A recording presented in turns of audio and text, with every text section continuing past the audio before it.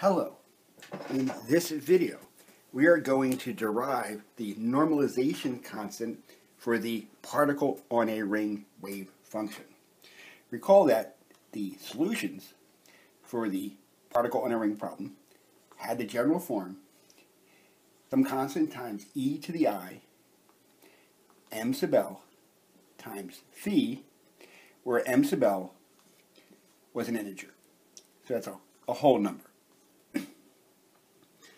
So now we want to find the normalization constant. Recall that if we have a normalized wave function, that means the integral psi star psi d tau over all space is equal to 1.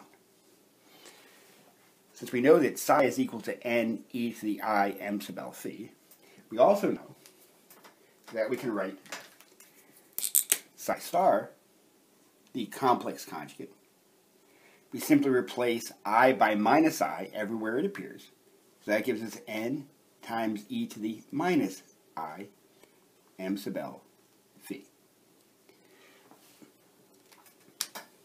The integral that we want to solve is going to be the integral between 0 and 2 pi of psi star psi d phi, since we're only doing it in one dimension.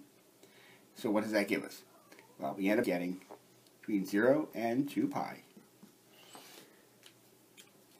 Psi star is n times e to the minus I m sub l phi.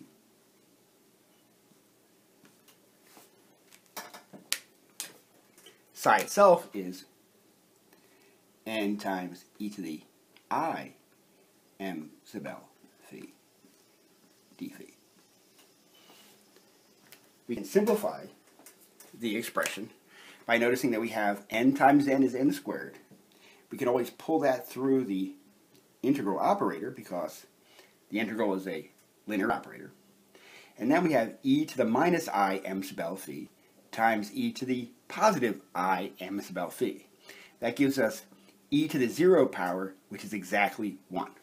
So those parts drop out, and we're left with simply d phi between the limits of 0 and 2 pi. And we recall that this is going to be equal to 1.